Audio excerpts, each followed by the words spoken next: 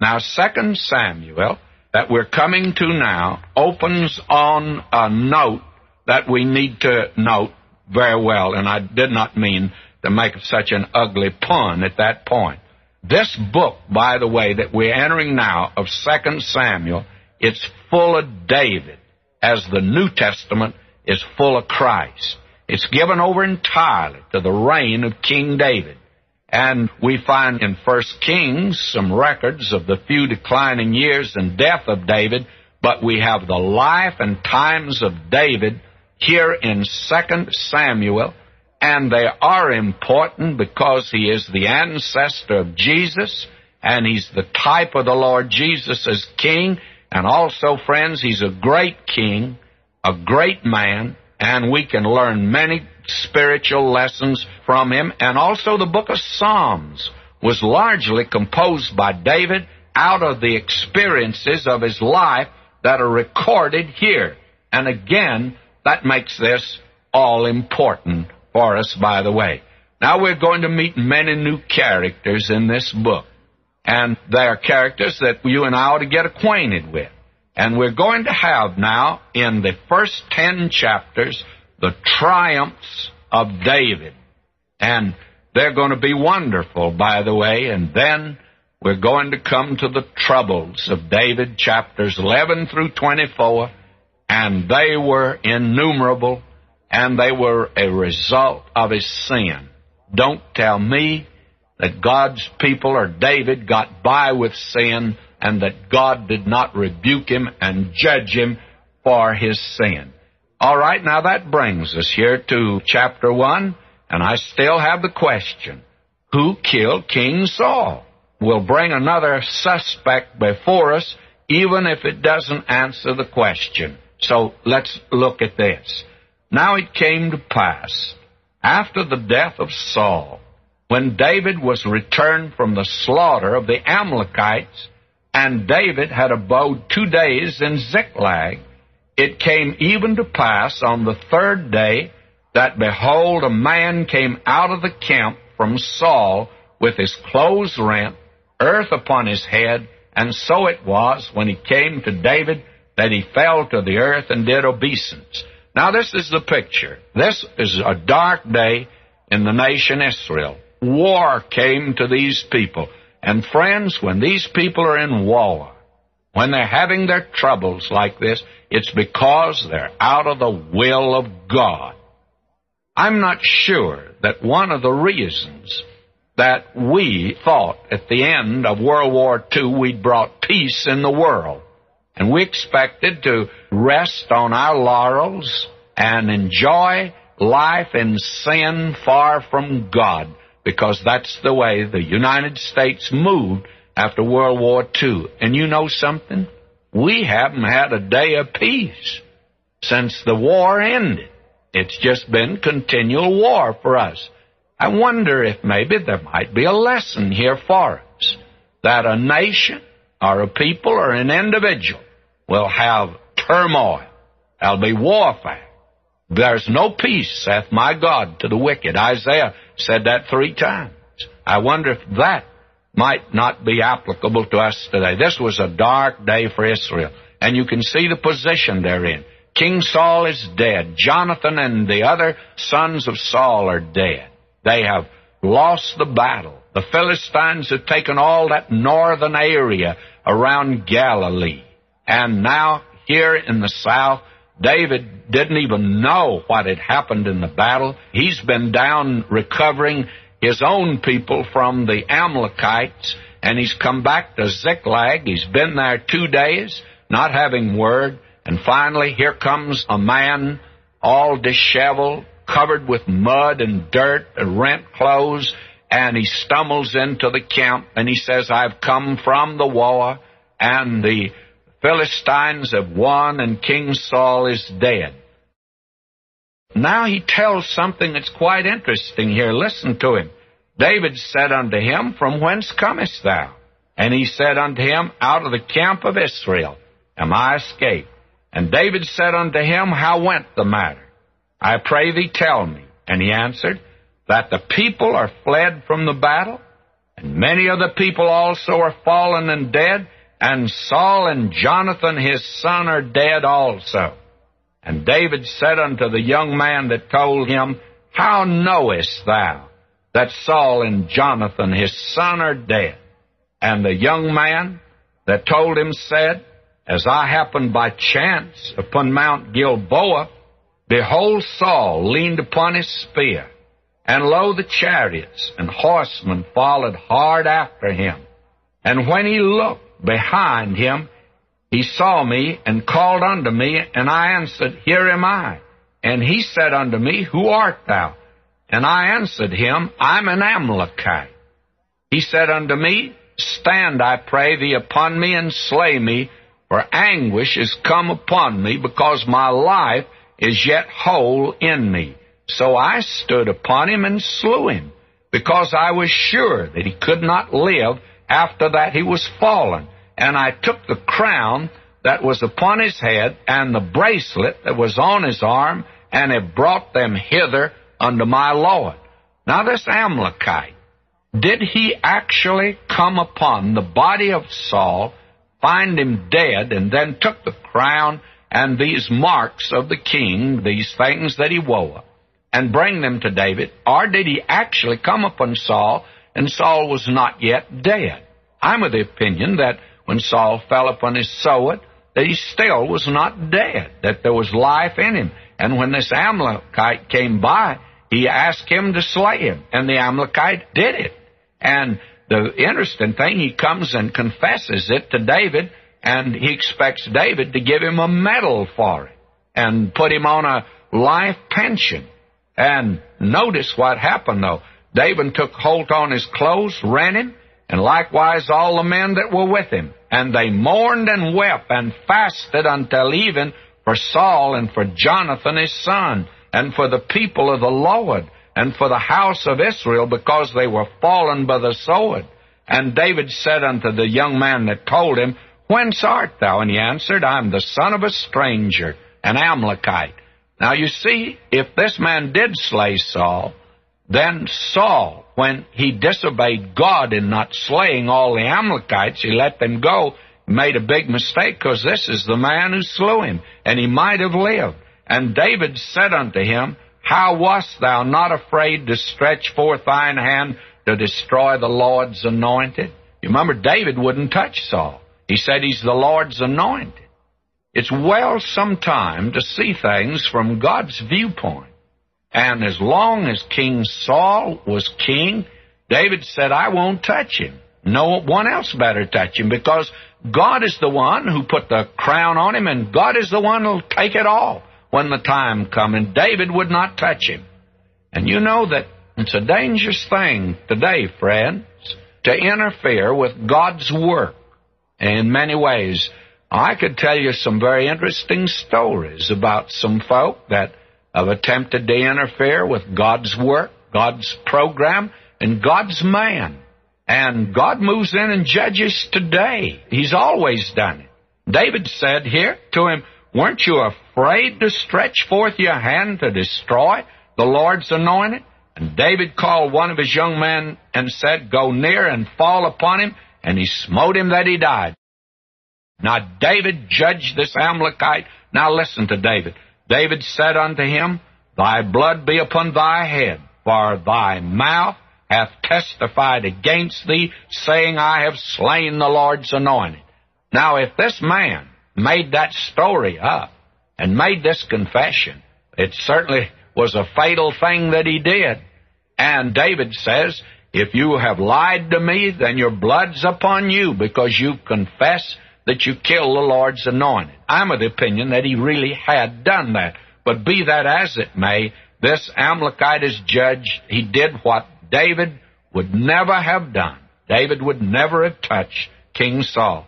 Now David's grief is revealed here, and friends, it's genuine grief. David lamented with this lamentation over Saul and over Jonathan his son. And this is quite a very moving thing. Also he bade them teach the children of Judah the use of the bow. Behold, it's written in the book of Jasher. Listen to this now. Saul had taught Israel something. He'd made really a contribution. You see, these people had no weapons of war. We've seen that. No iron weapons. Saul had taught them to be bowmen. That is, taught them to use the bow and the arrow. And that was quite a weapon, by the way. Many of our ancestors would testify to that were they here today. That's what the Indians used to hold them back and win many battles, by the way. And here is this lamentation. It really is a thing of beauty, by the way. And here's real grief and sorrow.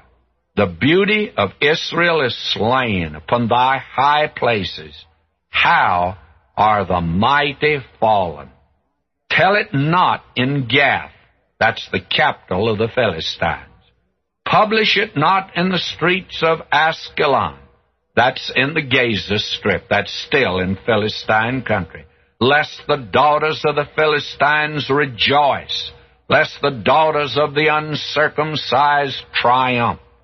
Ye mountains of Gilboa, and that's up in the north where the battle was fought. Let there be no dew, neither let there be rain upon you, nor fields of offerings, for there the shield of the mighty is vilely cast away. The shield of Saul, as though he had not been anointed with oil. From the blood of the slain, from the fat of the mighty, the bow of Jonathan turned not back, and the sword of Saul returned not empty. And you could not say that either Saul or Jonathan were cowards. And after all, Jonathan and David were bosom friends. They loved each other. And David's grief is sincere. Listen to this. Saul and Jonathan were lovely and pleasant in their lives, and in their death they were not divided. They were swifter than eagles. They were stronger than lions. Ye daughters of Israel, weep over Saul, who clothed you in scarlet with other delights, who put on ornaments of gold upon your apparel, and he had brought prosperity to that land, you see. Now listen to this, and here is a real note and touch of grief. How are the mighty fallen in the midst of the battle? O Jonathan, thou wast slain in thine high places. I am distressed for thee, my brother Jonathan. Very pleasant hast thou been unto me. Thy love to me was wonderful, passing the love of women. By the way, that's quite interesting. And I'll tell you why it's interesting. Because David was married to the sister of Jonathan. And she actually, as we'll see a little later, she betrays him. I think she loved him as a hero at the beginning. There came the day when she despised him. And this man, David, was not too successful in his love affairs. As we have said, Abigail is the only noble woman that I find in his retinue. And I disagree with those who think Bathsheba is so outstanding. I don't think so. Someone says, well, it was David's sin. It was, absolutely, and God judged him for it, as we're going to see. But let's understand one thing. What was she doing out on the roof parading around like that? May I say to you that it's David's sin. We're not trying to apologize for him, but we are trying to say that David was not successful in his love affairs. And as a result, he could say of Jonathan that here was a man who was true and loyal to me unto death. And the interesting thing about David, though many of the women were unfaithful to him, the men that were his followers were loyal to David to death. He had that charisma that some men have of having followers that will stick with him. And David was that type of a man. Now, the last verse says, how are the mighty fallen and the weapons of war perished? This, my friend, is a tremendous tribute to Jonathan in particular, as you can see. And David's grief over the death, particularly of Jonathan, is touching, and it's poetic, and it's dramatic, and it's one of the most striking lamentations that we have in the Word of God. Now we're going to see next time, David is made king over Judah. And Abner, who was captain of Saul, he made Ishbosheth, Saul's son.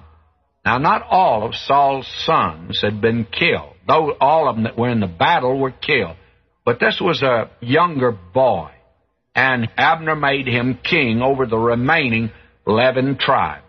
And, of course, civil war broke out. And David defeated Abner and the army, and we find that after a long civil war that weakened the nation, David finally became king of all of the 12 tribes, and we'll find that he made Hebron his home at first until finally he moved up to the place that he loved above all others, Mount Zion. That's where his palace was ultimately built. And we're going to follow David now through this particular section of the Word of God. Now, here in chapter 2, I begin reading at verse 1. It came to pass after this, that is, after the death of Saul and Jonathan and the grief of David for that David inquired of the Lord, saying, Shall I go up into any of the cities of Judah? And the Lord said unto him, Go up. And David said, Whither shall I go up? And he said, Unto Hebron. Now, this is all quite interesting, for you may wonder, well, why does David ask the question? He's in the Philistine country. Saul and Jonathan are dead. David is to be the next king. Now, what will be his move? He waits until he gets instructions from the Lord. David has learned that he must wait on the Lord in a very definite way. Now I read, So David went up thither, and his 2 wives also, Ahinoam the Jezreelitess, and Abigail, Nabal's wife, the Carmelite.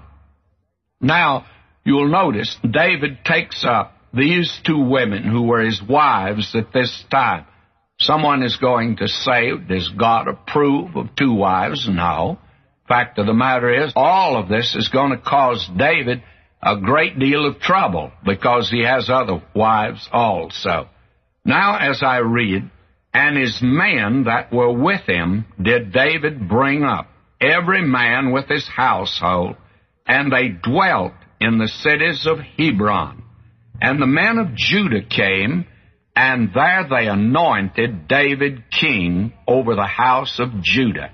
And they told David, saying that the men of Jabesh Gilead were they that buried Saul. Now, here we have something else that we need to know, is that David went up, and his mighty men went up, and God told him to go to Hebron. Hebron is on the border. He was down in the Philistine country, actually not too far from here. And God is telling him to move cautiously, not to go up and arbitrarily take over, but to move up into the land to make himself available. And when he does, we find that the tribe of Judah makes him king. Now we have in verse 5, And David sent messengers unto the men of Jabesh Gilead, and said unto them, Blessed be ye of the Lord, that ye have showed this kindness unto your Lord, even unto Saul, and have buried him.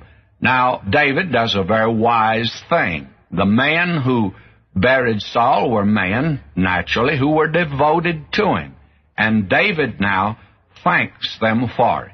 Because, after all, David had a great respect for the anointed of the Lord. He had 2 opportunities to slay him and make himself king, but he did not do that. The good points of David apparently are generally passed by because the sin of David obscures everything. It's like a cloud that covers the sky and shuts out the sunshine that is in his life. David was a very wonderful man.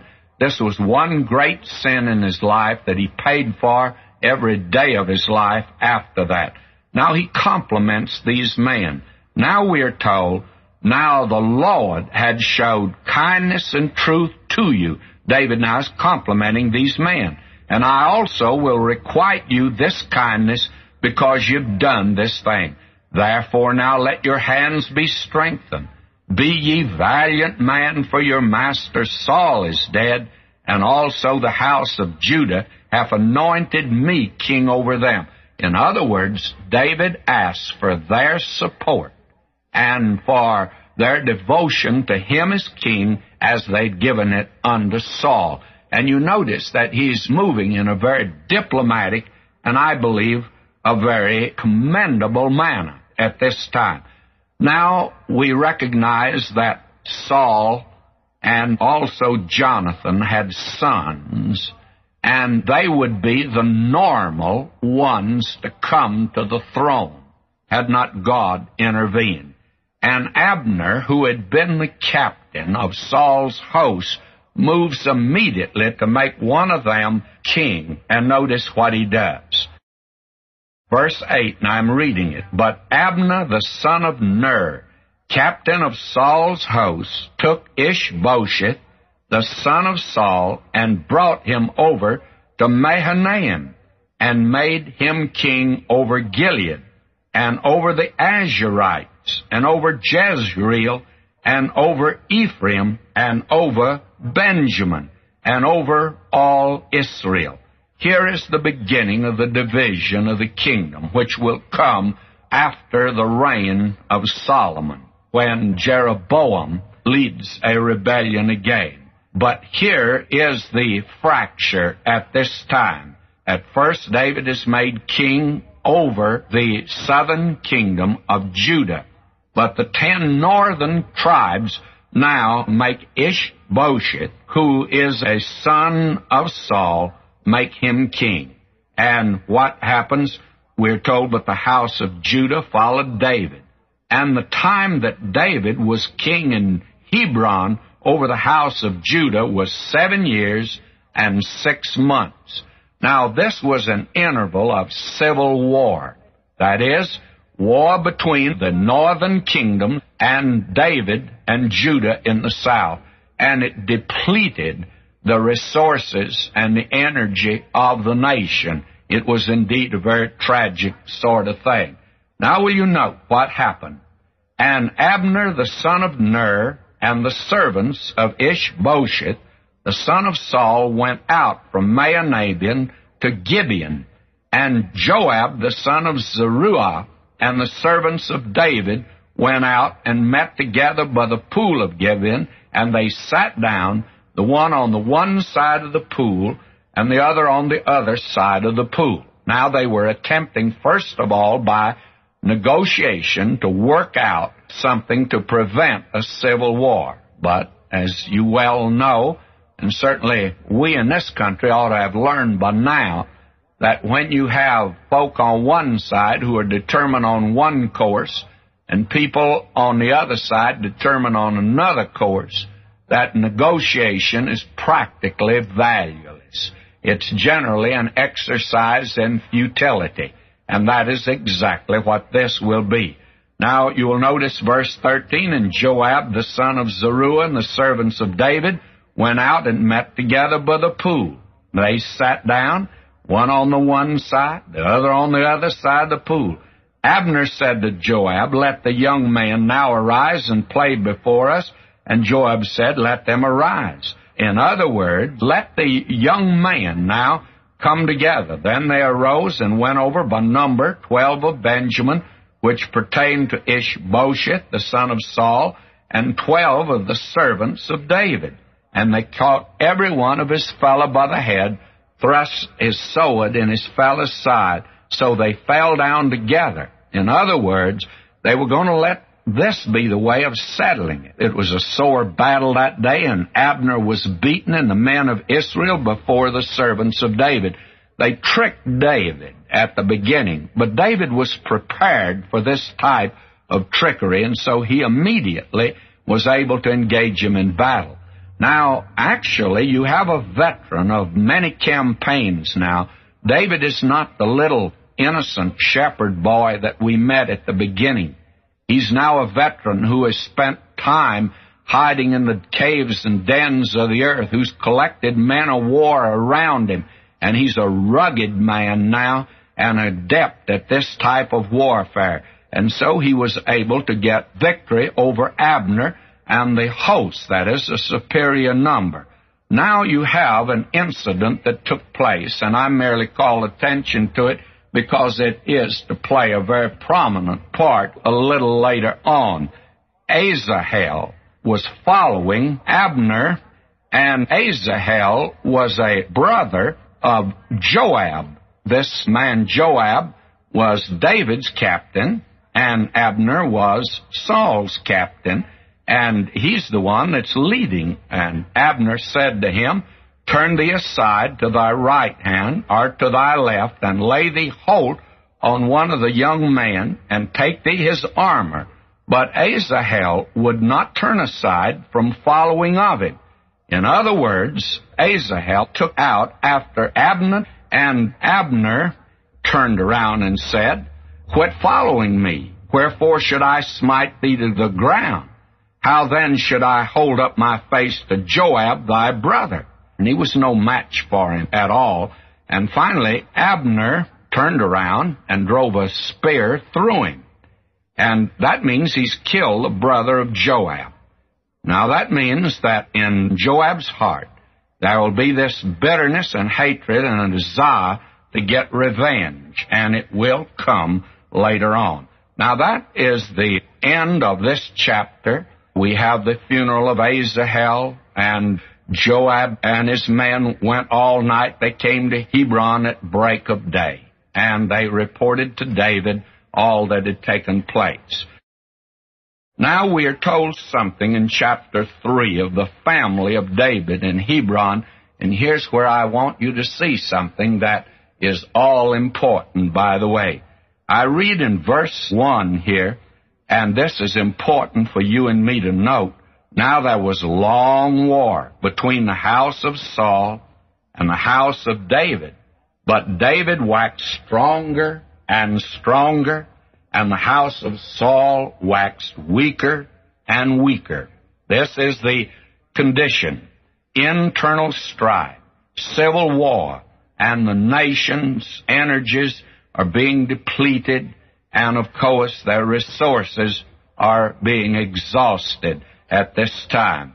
Now we're told that while David spent this 7.5 years in the city of Hebron, we're told in verse 2, "And unto David were sons born in Hebron, and his firstborn was Ammon of Ahinoam the Jezreelitess. His second was Chileab of Abigail, the wife of Nabal the Carmelite, and the third Absalom, the son of Maacah, the daughter of Talmai, the king of Geshur." Now you can see David had more than the 2 wives. He had these others. And this will be the thing that's going to cause a great problem for David. David didn't get by with this, and God did not approve of it. And we find that among these boys that are listed here is one by the name of Absalom, and I'm sure you're familiar with his story. A little later on, we'll see him lead a rebellion against David. We'll see that this is the boy that was brutally killed by Joab in battle, and that this young man was apparently the one David wanted to follow him to become the king. I'm of the opinion that David wanted this boy to be the one to follow him, and it broke his heart when he was slain. But who is he? Well, he's the son, we're told here, of Maacah, the daughter of Talmai, king of Geshur. Well, who's the king of Geshur? Well, if you go back into 1 Samuel, in the 27th chapter, verse 8, you will find out that when David had gone out of the land, that he carried war against the king of Geshur. And I think he was in the wrong position altogether and doing a wrong thing. And he slew these people and the king of Geshur, but took apparently his daughter to wife. And this son is the one that led the rebellion against him. David, my friend, did not get by with it, and God saw to it that he did not get by with it at all. This is something very important for you and me to know, that he did not get by with it. Now we have something else that happens in this chapter that is of great significance. This is a long civil war, and in many ways very uninteresting as far as you and I are concerned. Now what happened was this, that Abner, who had been the chief captain of King Saul, now he's been pushing the son of Saul, Ishbosheth, on the throne. And naturally, being an older man and having had such a high position, he's not apt to listen to this young king, and he does something that he should have been forbidden to do. Now, notice, we're told that. Verse 7, and Saul had a concubine whose name was Rizpah, the daughter of Aiah. And Ishbosheth said to Abner, wherefore hast thou gone in unto my father's concubine? Then was Abner very wroth for the words of Ishbosheth, and he said, am I a dog's head, which against Judah do show kindness this day unto the house of Saul thy father to his brethren and his friends, and have not delivered thee into the hand of David, that thou chargest me today with a fault concerning this woman? In other words, Abner's saying, this is none of your business. I'll do as I please. And he did not appreciate the rebuke that the young king has given him. But candidly, the young king is justified in the thing that he's saying and in the thing that he's doing here. Now we are told that immediately Abner begins to make overtures to David. And the thing that happened is this. We're told in verse 9, so do God to Abner and more also, except as the Lord hath sworn to David, even so I do to him. In other words, this man says, I'm going over to David to translate the kingdom from the house of Saul and to set up the throne of David over Israel, over Judah, from Dan even to Beersheba. And that would include, of course, the 12 tribes. And he could not answer Abner a word again because he feared him. Now, this young man, Ishbosheth, the son of Saul, he had no army and he had no training whatsoever. He was not like Saul and Jonathan, the oldest son. He was one that had been brought up in the king's palace. Now, Abner sent messages to David on his behalf saying, whose is the land? And he says, make a league with me. Now, David said this to him. He says in verse 13, thou shalt not see my face, except thou first bring Michal, Saul's daughter, when thou comest to see my face. In other words, she was the one that was given to him at first, the first wife. Then Saul took her away from David. Believe me, this man David had a checkered career. My friend, this is the reason God wouldn't let him build a temple. And the reason that this man suffered as he did is because of the sin that entered his life. But above it all, there was a faith in this man's life that never failed. And he wanted, above all else, to have a wonderful relationship with God. And so Ishbosheth sent and took her from her husband, even from Phaltiel, the son of Laish. And her husband went with her along, weeping behind her, to Bahurim. Then said Abner unto him, go return, and he returned. Now we find that there is this overture made, it is accepted, and we find now that David will become king of all 12 of the tribes because, actually, of the treachery of this man Abner. Now, Joab hasn't forgotten that his own brother had been slain. And so we read, when Abner was returned to Hebron, Joab took him aside in the gate to speak with him quietly, and smote him there under the 5th rib, and he died for the blood of Asahel, his brother. Now, when David heard it, David did not approve of it at all. In fact, the matter is, he accused Joab of doing a very terrible thing. But the thing that he said concerning the death of Abner is quite interesting. And in closing, I'd like for you to notice it. In verse 33, and the king lamented over Abner and said, died Abner as a fool dieth. Now, why did he say that? That's a strange epitaph to give any person. Died Abner as a fool died. Well, he was in Hebron. Hebron was one of the cities of refuge where a murderer was safe. And this man, Abner, if he'd stayed inside of the city, would have been perfectly safe, and Joab could not have touched him. But Joab very quietly took him aside, says, come out here. I want to talk with you. Now that you were captain on the other side, I'm the captain over here, why, it'll be nice if we get together. And so he attempts to get together with him, and he kills him. Well, may I say to you, he had left the city of refuge.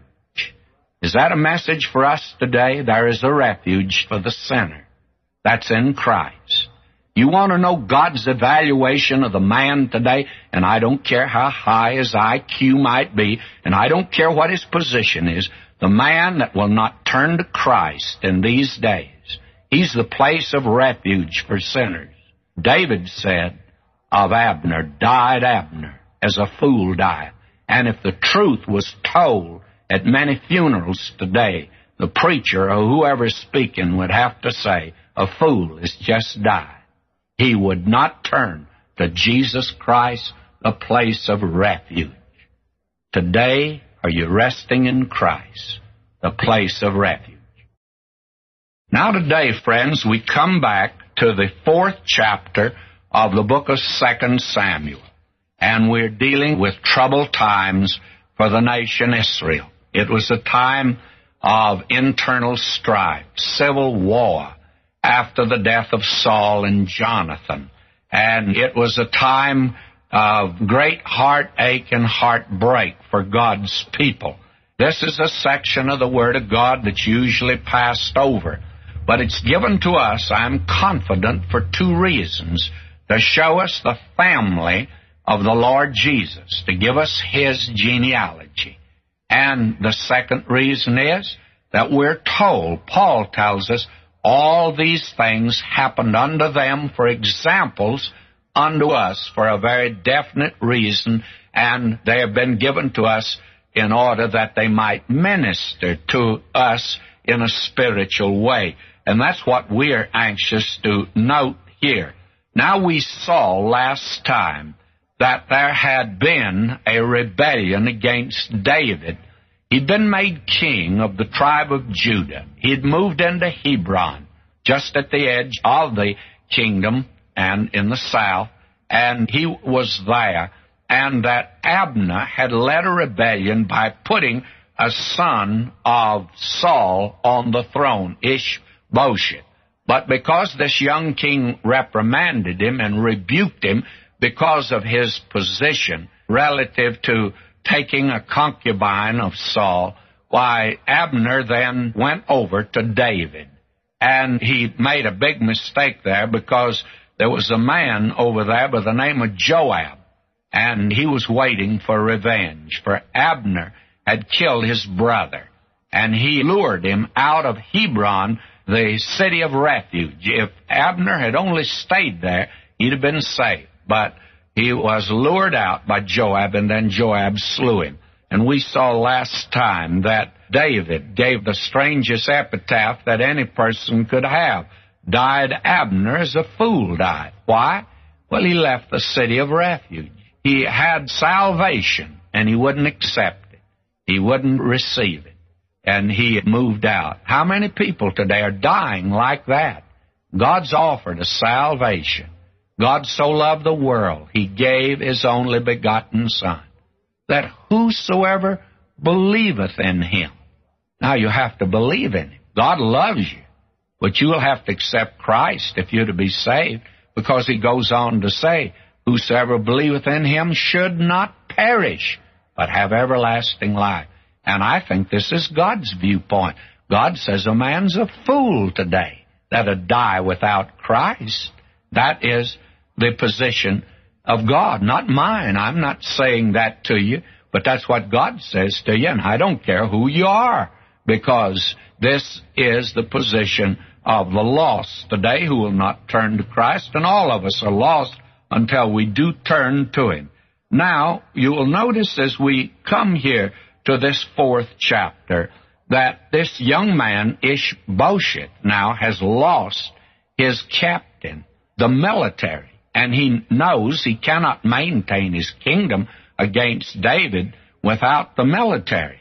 And his captain has been murdered, and beside that, he'd already gone over to David, and so what he's to do. In chapter 4, I begin reading at verse 1. And when Saul's son heard that Abner was dead in Hebron, his hands were feeble, and all the Israelites were troubled. And Saul's son had 2 men that were captains of bands. The name of the one was Baanah. The name of the other was Rechab. The sons of Rimmon, a Beerothite, of the children of Benjamin. For Beeroth also was reckoned to Benjamin. And the Beerothites fled to Gittam, and were sojourners there until this day. That is, until the time that 2 Samuel was written. And Jonathan, Saul's son, had a son that was lame of his feet. He was 5 years old. When the tidings came of Saul and Jonathan out of Jezreel, his nurse took him up and fled. Came to pass, as she made haste to flee, that he fell and became lame, and his name was Mephibosheth. Now, that's an unusual name, but you remember it, will you? Because in a few days now, I'll be coming to Mephibosheth. And here is one of the most beautiful stories that was ever told about David. Now, you see, Mephibosheth, as long as he lived, was a constant danger to David because he had throne rights. He was a son of Jonathan. But since he was a son of Jonathan, David would never harm a hair on his head. And later on, David will go looking for members of the family of Saul and Jonathan, not to slay them, but to show kindness to them, to reveal that he actually loved them and did not hate them at all. So the thing that will happen will be just simply this, that he will finally locate Mephibosheth. And everyone expected him to slay him, but he brought that crippled boy into the palace, put him at his own table, and he ate there, and he told him, said, you'll have free board and lodging the rest of your life. And he protected this young man the rest of his life. May I say to you, this is an act on the part of David for which he should be commended. It's so easy to criticize David.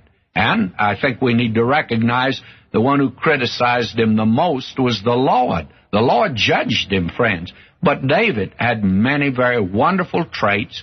This was one of them. Now, in that, we'll see a great spiritual lesson. You and I have been showed kindness because of another. You see, David loved Jonathan, and it's for Jonathan's sake that he exercised kindness. You and I have been crippled with sin. He covers us with his righteousness, and because of another, because of what Christ did for us, God accepts us and receives us. What a beautiful picture we have here. I call your attention to it because we'll be coming to it later on. But now we follow this story, and it's not a beautiful story by any means, and I'll be very candid with you. I don't care where you follow man's story. It's not a pretty story. Look at our contemporary culture. Do you see anything beautiful and fine and noble around you today? So let's not be too critical of this particular period. This was a great period of crisis. It was the transition from the kingdom of Saul to the kingdom of David. There had been civil war. There had been rebellion, you see, during this period. Now when these 2 underlings who were petty officers under Abner in the army of Saul discovered that Abner was dead, and they recognized the strength and the power of David at this particular time, they conspired to put this boy, who is a son of Saul, to death. And they made a big mistake, by the way, in doing that. And so when Ishbosheth was in bed, why, they slipped upon him and they slew him. And it was a bloody, ugly thing. Now, they expected by doing that they could make peace with David, and that David would actually reward them for this. And so they immediately took the head, imagine that, of this boy over to David. Well, David was not even about to accept it, friends. He would not in any way approve of that. In fact, these men had committed a murder, and they had murdered a king, and he executed them summarily for doing this dastardly deed. David now is king over the land. He exercises that authority. But yet the 10 tribes, or actually it's really the 11 tribes, because at this particular time, even the tribe of Benjamin, which later went with Judah, this tribe was the tribe out of which Saul came. They were with the tribes in the north. And so actually it was 11 tribes against 1. Now those in the north recognize they no longer have any leadership. And there's no one to assume authority. And it's foolish to carry on this rebellion at this time against David. And so they now attempt to make overtures for peace. Notice how they do it. And that brings me here to chapter 5. And notice this. Then came all the tribes of Israel to David unto Hebron.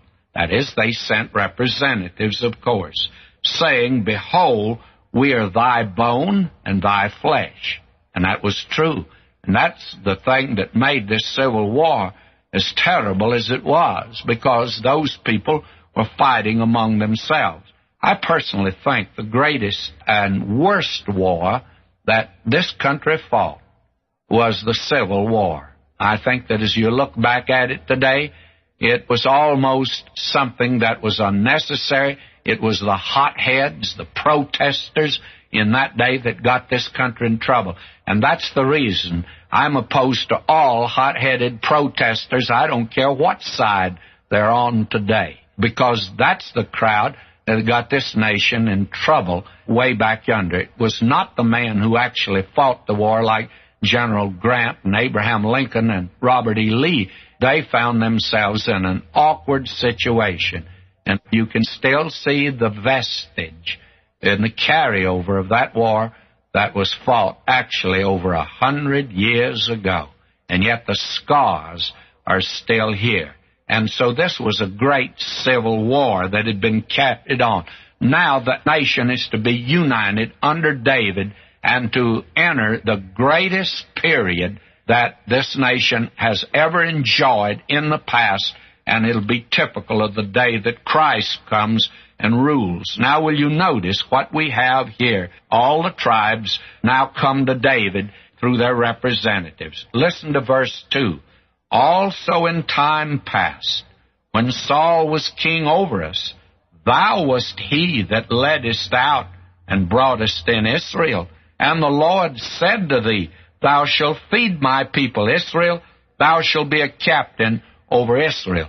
Well, they are rather late in getting around to acknowledge that David was the legitimate and the right ruler over these people. And they should have recognized this before, but belatedly they've got around to it now, and they recognize him. So that all the elders of Israel came to the king to Hebron, and King David made a league with them in Hebron before the Lord, and they anointed David king over Israel. Now this nation is ready to enter its greatest period of prosperity and expansion. David was 30 years old when he began to reign, and he reigned 40 years. In Hebron, he reigned over Judah 7 years and 6 months. And in Jerusalem, he reigned 30 and 3 years over all Israel and Judah, which actually means he reigned 40 years and 6 months. Now notice the first move that David does. To consolidate the kingdom, he moves the capital from Hebron up to Jerusalem. Verse 6, And the king and his men went to Jerusalem unto the Jebusites, the inhabitants of the land, which spake unto David, saying, Except thou take away the blind and the lame, thou shalt not come in hither, thinking David cannot come in hither. They underestimated David again. David was a great military leader and a great leader politically and a great king, and most of all and best of all, he was a real man of God. Now notice this. Nevertheless, David took the stronghold of Zion, the same is the city of David. Mark that in your Bible. I've marked that in my Bible, and you know why? Zion was David's favorite spot. The city of Zion is the city of David. And if you've ever been to that land and to the city of Jerusalem, you'll recognize that it is the high point of the city. Actually, in David's day, Jerusalem was way down near the valley of Kidron. They have found the walls that went around that particular city at that particular time. And it's way down below. Actually, the present city of Jerusalem is up nearer Mount Zion. And yet it's in the Israel side, actually. And it's not a part of the old city. Here's where the palace of David was built. And later on, below him, that's where the temple was to be built. David chose all of this.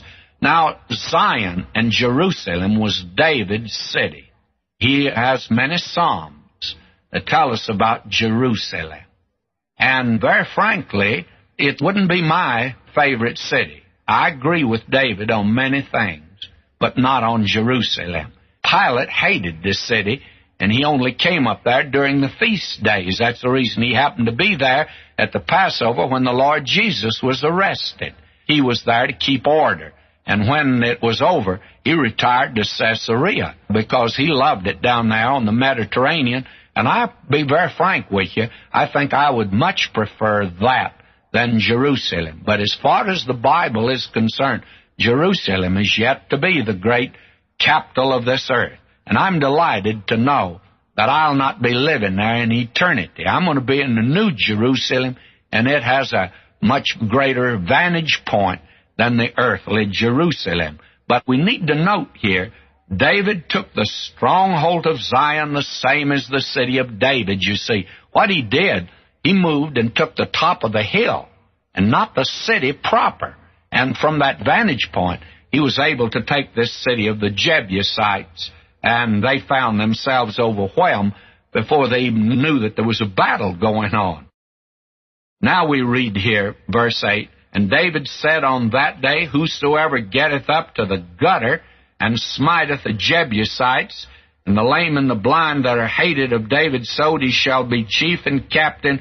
Wherefore they said, The blind and the lame shall not come into the house. Now, David here is doing something that apparently is the result of his years of out yonder roughing it. And David was a rough and ready individual, by the way. Now, keep in mind, God would never let him build the temple. So don't become too critical, because God is the one who judged him. And we need to remember, even believers should recognize this one of another. Who art thou that judgest another man's servant? To his own master he stands or fall. And I have no right to sit in judgment over you. You have no right to sit in judgment over me. Now, I am going to have to stand before God as a believer.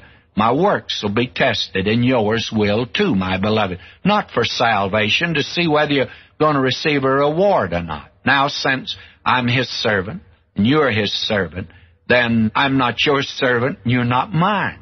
Therefore, we're not to judge each other on that basis, you see. Now, let's not judge David, because God already judged him. And I want to tell you, God took him to the woodshed and gave him a good whipping. We're going to see that. Now we're told in verse 9, So David dwelt in the fort and called it the city of David. That was Mount Zion. And David built round about from Milo and inward. And David went on and grew great, and the Lord God of hosts was with him. And Hiram king of Tyre sent messengers to David, and cedar trees, and carpenters, and masons, and they built David a house. Now, you see, when he moved up there, took the city, why, he now has a wonderful friend in a man up there in the north, and that was Hiram, king of Tyre. And David perceived that the Lord had established him king over Israel, and that he had exalted his kingdom for his people Israel's sake. And Hiram recognized that David was an outstanding man, so he worked out with him an arrangement whereby he supplied materials and workmen to build him a palace. And we're told, verse 13, and David took him more concubines and wives out of Jerusalem after he was come from Hebron, and there was yet sons and daughters born to David. Now, that is the record of the facts. It's not God's approval because it's here. We'll find out it was definitely God's disapproval, and in his son Solomon, it eventuated in the splitting of the kingdom today, and finally really brought on the Babylonian captivity. Why? Because this man is king. He's in a place of leadership, and this is wrong. Well, who says it's wrong? God says it's wrong. And after all, this is his universe. He makes the rules.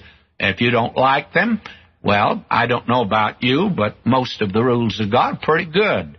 The fact that God today's put us on a universe and he sticks us on here with Scotch tape.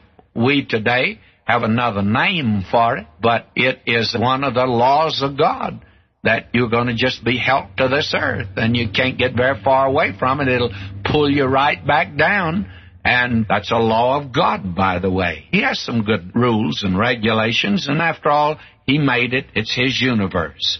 Now, will you note here that we find something that we need to note in particular, and these be the names of those that were born unto him in Jerusalem, Shammua and Shobab. Now, I know nothing about those two boys, and Nathan and Solomon, but I do know something about them. From the line of Nathan came Mary, the mother of Jesus. From Solomon came Joseph, and from both of them, the Lord Jesus got the bloodline and the legal title to the throne of David through Nathan and Solomon.